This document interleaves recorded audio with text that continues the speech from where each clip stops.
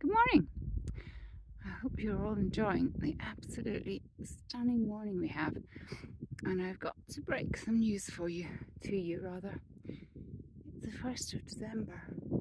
Christmas is on its way. Anyway, Muddy Boots here again, and I'm just going to do a quick review on the boots I'm wearing this morning. And as you know, all my opinions are my own opinions and don't give any professional advice. So today I have stepped out here wearing my Roclite g400 V2 boots. Now, the V1s I did test for you last year on a very icy farm lane and said that the soles were quite slippy on ice. Now this morning, the first thing I stepped on without realising how slippy these boots were on ice was a stone that had frozen. As you can see, they're very, very icy conditions. It obviously just didn't hold. Should have known better, but really just hadn't noticed because sometimes you just can't see the ice.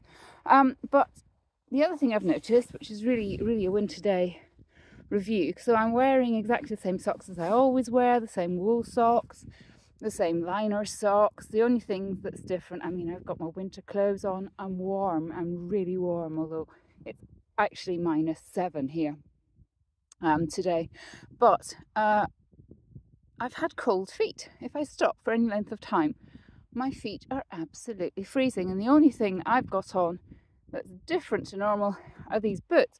So I'm just thinking they're not very insulated for the winter either, which is a little bit disappointing. Now I'm sure if I jiggle about with my socks, maybe I can do something different there, but I would have thought merino wool socks would have been as warm as you're going to get. Anyway, just thought I'd let you know and let you see how gorgeous it is this morning. The sun's just about to rise over there, and whatever you're doing today, enjoy it and keep safe. Take care out there.